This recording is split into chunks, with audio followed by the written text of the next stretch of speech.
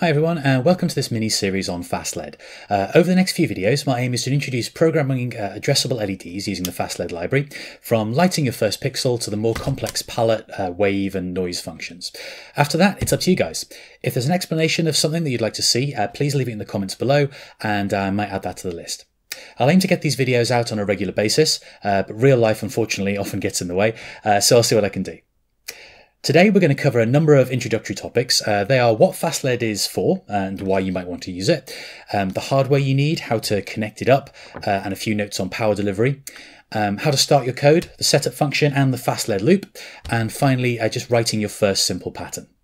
Straight from fastled.io, which is the website of FastLED. FastLED is a fast, efficient, easy to use Arduino library for programming addressable LED strips and pixels such as the WS series, NeoPixel and more. But to start with, what actually is an addressable LED? Traditional LEDs are usually a single colour and what you might call dumb. If you wanted to control more than a few of them, you'd very quickly run out of output pins on your microcontroller. This is where addressable LEDs such as the WS2812B come in. These LEDs are usually RGB, which means that each pixel contains red, green and blue LEDs, each of which can be controlled separately. Combining together various amounts of red, green and blue means the LED can show any colour you like. As great as this is, the real magic comes when you want to control a whole bunch of these LEDs. Instead of having a separate wire going to each LED, we can communicate with hundreds of LEDs at once from a single pin on the microcontroller. The exact way data is transmitted is a bit beyond the scope of this introductory video, and it's really not something you need to care about, as the FastLED library handles all this complicated stuff for you. Once you understand FastLED, you can start creating your own patterns, or even progress to making a matrix or a slightly terrifying mask. To get started with FastLED, there are two main things we need, a microcontroller, such as an Arduino, and an addressable LED strip. If we want to run more than a few LEDs, you'll also need a power supply, but we won't be using one for the moment. FastLED supports a bunch of different microcontrollers, including pretty much every Arduino board. I've got an Uno here, a Nano. It also supports the ATtiny, the little ATtiny 85 just there, and the Teensy, which I don't have. It supports the ESP8266 if you need Wi-Fi. It doesn't officially support the ESP32. I've got one of those there, but I've used these a lot for projects where you need a little bit more grunt, and I haven't had any problems. However, other people have found issues with flickering with this board, with lights. There is, I believe, a GitHub fork of FastLED with a little bit more support for ESP32, and if I can find that I will link it in the description below. Choosing which LED strips to use can seem pretty daunting. There are many different types available at greatly varying price points. Here are some things to consider when buying an LED strip. First, of course, make sure that the LED chipset is actually supported by FastLED. There is a list of supported chipsets on the FastLED GitHub page. The most common ones currently are the 3-wire WS2812B, WS2815 and WS2811, and the 4-wire APA102, amongst many others. Make sure that you get an RGB strip like the LED shown on the left, rather than the RGBW shown on the right. So RGBW strips have red, green and blue LEDs and an additional white LED in each pixel. These strips give out a much nicer white light than just RGB by itself, but unfortunately at this time FastLED doesn't support these strips. Here's to hoping that support comes along for those eventually. For the easiest start, go for a 5-volt powered strip. 12-volt strips are available, but this complicates the power requirements. You need to move to these eventually maybe if you need long LED runs, because you get less voltage drop across the 12-volt strips. The strips also come in different densities, that is the number of LEDs per meter. The most common densities seem to be 30, 60 and 144 LEDs per meter. I tend to go with 60 LEDs per meter for general use. Remember though, the more pixels you have, the higher your power requirements are going to be, and that is something we need to think about. Finally, do you need waterproofing or not? If you're not going to need it, don't go for it. I've got two different strips here. This one is not waterproofed, and you can see the copper contacts there. Very easy to solder to on the top. This is a waterproof strip. It's covered in a sort of silicone rubber coating. And the problem with this is you need to remove the coating if you need to solder to these contacts. You can solder to contacts on the back here.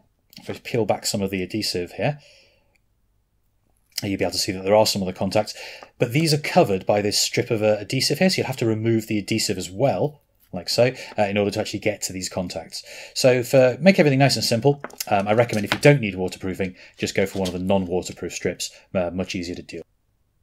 My recommendation for a basic strip to start with would be a non-waterproof 5-volt strip with something like a WS2812B chipset and about 60 LEDs per meter, so medium density. I'll put a link to one of these in the description below.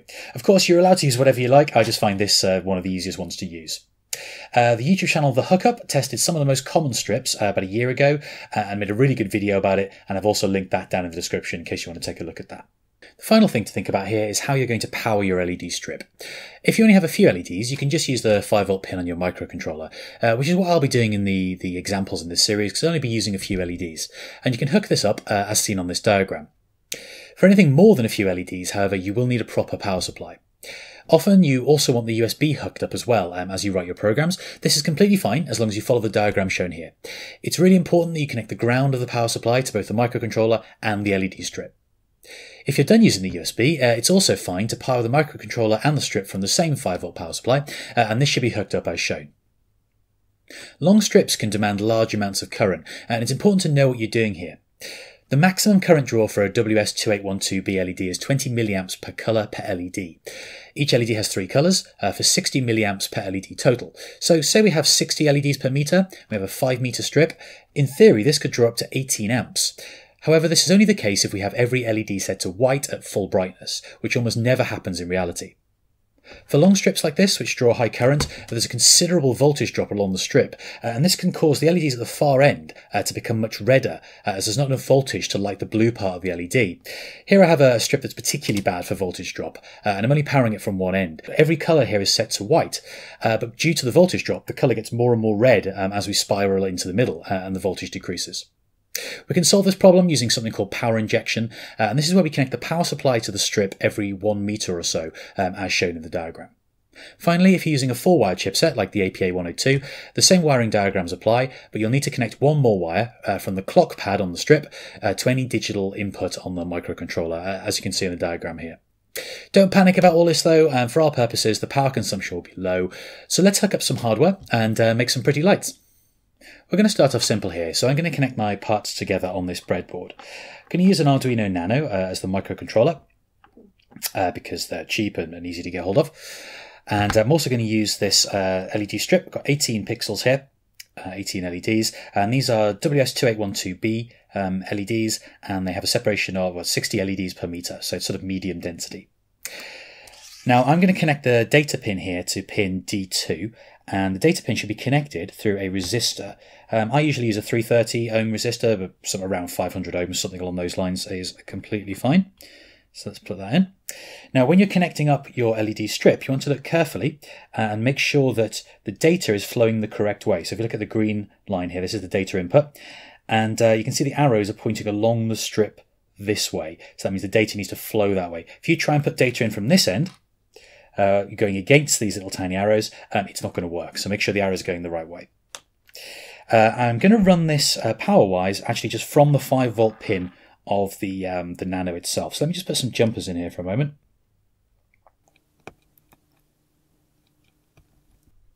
Now, I don't necessarily recommend running any strips longer than a few LEDs from the actual power pin of the Nano itself. You need an external power supply for that. But for simplicity, for now, this is what we're going to do. Now, it's a good idea to put a capacitor across the 5-volt and ground connections just here. So I've got a 1000 microfarad electrolytic cap. The size doesn't really matter that much, but, you know, 1,000 or so microfarads is completely fine. Make sure you get the polarity correct. So there's usually a stripe down the negative side of the capacitor. So make sure that faces towards ground. So I'm going to put it between 5 volts and ground like that.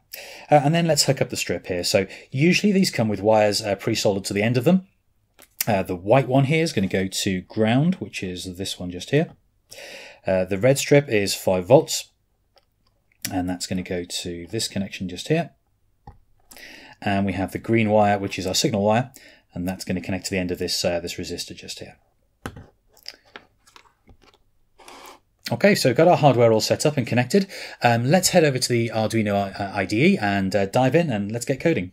So I've plugged the Nano in via USB. Make sure if you go to the Tools menu here, make sure your correct board is selected and the correct COM port is selected. If you haven't done so already, you'll need to install the FastLED library. So go to Tools, Manage Libraries, and give that a second to pop up. And then you need to search up here for FastLED. Now I've already got this installed.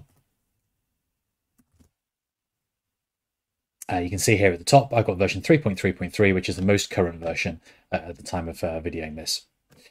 So the very first line here is hash include fastled.h. That means we're going to be using the FastLED library.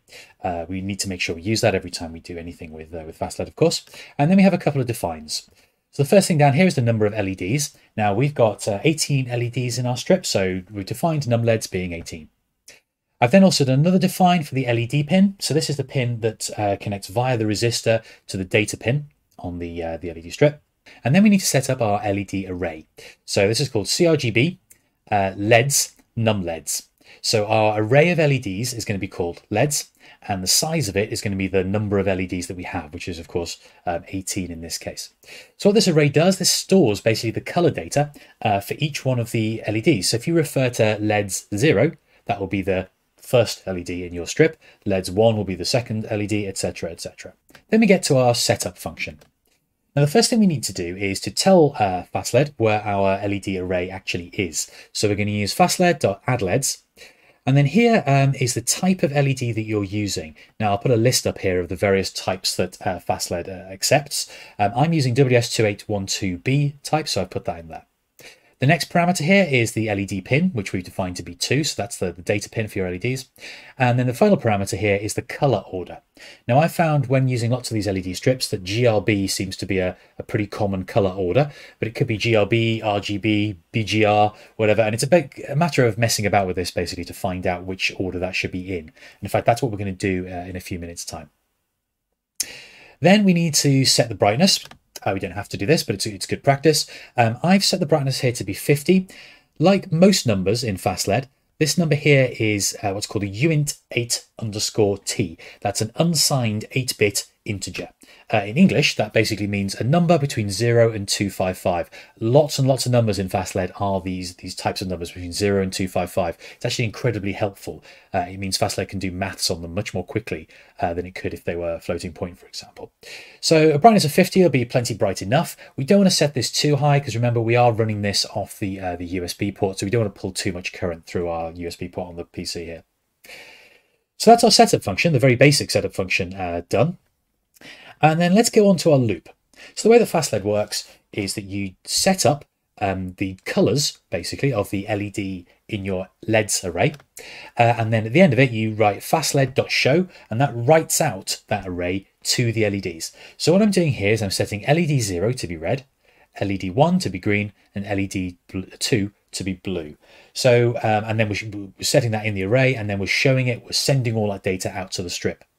Now, the reason why I'm doing this is because I want to check that for this strip here, this is the correct color order. So if we do that now, so if we upload that, and if we have a look at our strip here, we can see that we do have the first LED is red, the second LED is green, and the third LED is blue. So that means that GRB was the right color order for this. So now we know that our color order is correct for our strip. I've changed the loop function here to make it something a little bit different.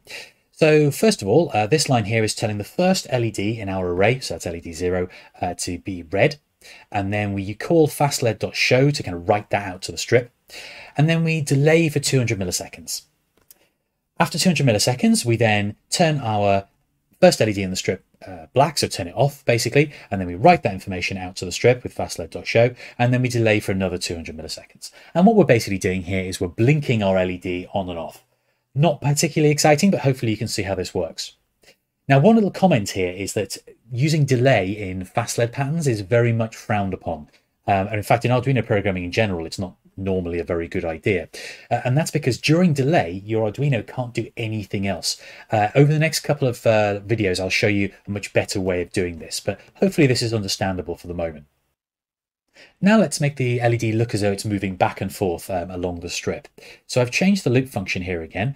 It looks a little bit more complicated, but it's not that bad. If you understand Arduino programming, it shouldn't be too tricky.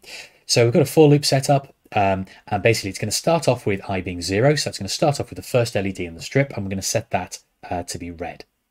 Then we're going to show it, so we're going to write that data out to the strip, and we're going to wait for 100 milliseconds, or a tenth of a second. After a tenth of a second, we're going to turn that LED off. We're going to switch it to black, and then we're going to repeat the loop, but for the next LED in the strip. So at this point, I will be 1. So that'll be the second LED, confusingly, in the strip. We're going to make that red, we're going to show it, then we're going to turn it off, and then we're going to make the third LED red, etc., etc. And that's going to make it look as if the LED is moving along the strip. When it gets to the other end, we're basically going to do the opposite. We're going to move it back. So we start off at the maximum number of LEDs, or sorry, 17, 18 minus 1. And we're going to step back, I minus minus, we're going to subtract 1 from that each time. So we start off on LED 17 being red, and then it'll be 16, 15, 14, 13, etc. Until we get back to the other end again. I now want to have a look at some of the fill functions. And the first one I want to look at here is fill solid. And what this does is it will fill a certain number of LEDs with a solid block of colour. So the first parameter in here is just the LED array, which is LEDs or LEDs. We defined that earlier on up here. The second parameter is how many of those LEDs from 0 do we want to fill up. I've put num LEDs so we can fill all of the LEDs in our strip. And then the final parameter here is what colour do we want to fill that with. And I've put red in this case. I then told it to write that data out to the LED strip and then wait for half a second and then do the same thing for green and the same thing for blue. So let's upload that, and you can see that our strip is behaving itself. It's flashing red, green and blue at half-second intervals.